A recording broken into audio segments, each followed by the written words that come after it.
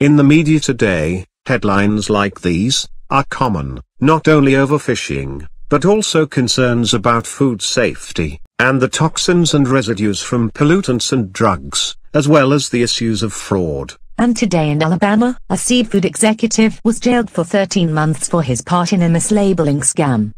As consumers, these issues affect us all. Honey, what would you like to eat? I was thinking of sushi. Or fish. But didn't you just do a new segment about seafood fraud? According to Oceana, over 30% of seafood is mislabeled. Yes, you're right. Not only that, how do we know it's sustainable? Let's ask the waiter. Yes, madame. How can I help? Waiter, where's your seafood from? And, is it sustainable? I'm not sure. Let me get the chef. I'm sorry, but I don't know. I will check with my supplier and get back to you. This is not good enough.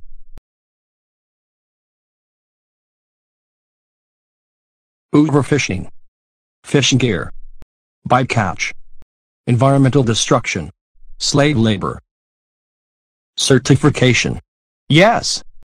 So, what is a certification for sustainability? To be certified as sustainable, a fishery, or farm, must have data, have a plan, and be able to demonstrate compliance.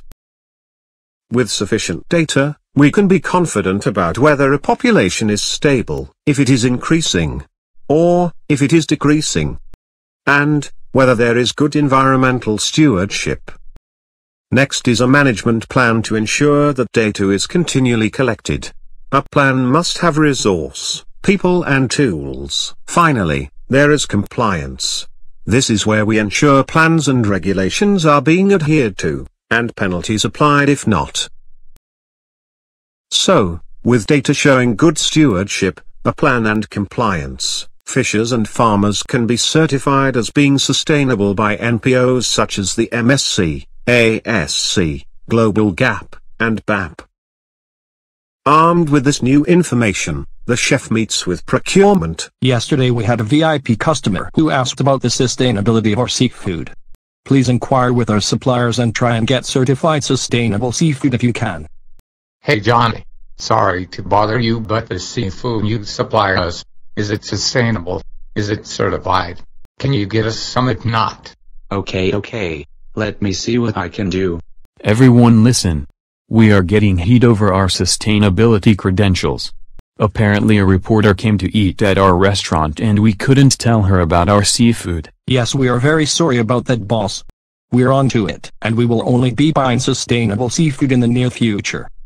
What about our governance, risk, and compliance? Are we part of the Global Reporting Initiative?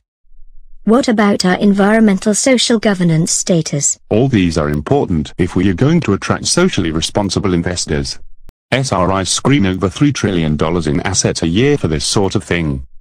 Yes, we aim to be compliant to all those things you mentioned. In fact, by this time next year we are going to be serving only sustainable seafood. Everyone, make it happen. It's been a month. What have we got? Not much. Our suppliers haven't been very helpful. Most are way out of our budget, or not in the spec you have asked for. Well, just get me what you can. Chef, did you ask for me? Yes. The fish is terrible. I cannot use it. I cannot get the prawns anymore due to EMS disease. You need to get me sustainable produce I can work with. Boss, we can't get the products we need through our regular channels. Well, go direct then. Hi Paul. Do you have any fish? Sorry. Storm's here. Couldn't go fishing. Yes, but you are going to have to take all sizes and quality. Sorry. All my fish just died from a disease. Try wholesaler. Okay, sure. You need to buy minimum one them. I only can supply for these months, and I don't have a chain of custody certification. Chef, for this product we have to buy a ton. We can only buy during these months, and we cannot use the logo or tell people it is sustainable. Ouch. Okay. Just do it and get out of here. Okay, let's do it. I'm sorry, but there has been an earthquake, a nuclear meltdown, a fire, a coup, an ash cloud, a terrorist attack, a violent strike, a snowstorm, and a flood.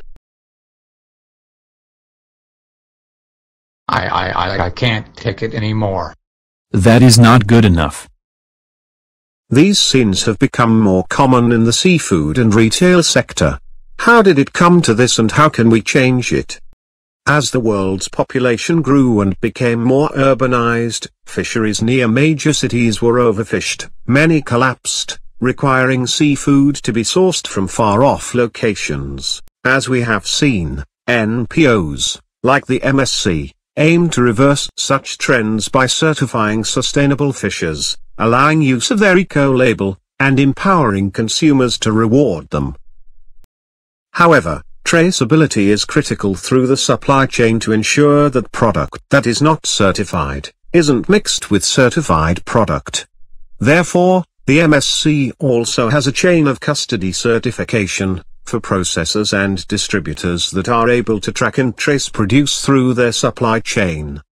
But with globalization and less resource, these supply chains have been getting longer, more complicated, and more convoluted, making them harder to regulate and monitor. And although mass and social media campaigns by NGOs have created demand for eco-socially responsible, sustainable seafood, opaque, inefficient, inequitable, and illegal supply chains are not meeting the needs and wants of stakeholders, shareholders, and ultimately you as a consumer. This has to change. And it is the power of information and communications technology that will drive that change. See our next installment to learn how that will occur.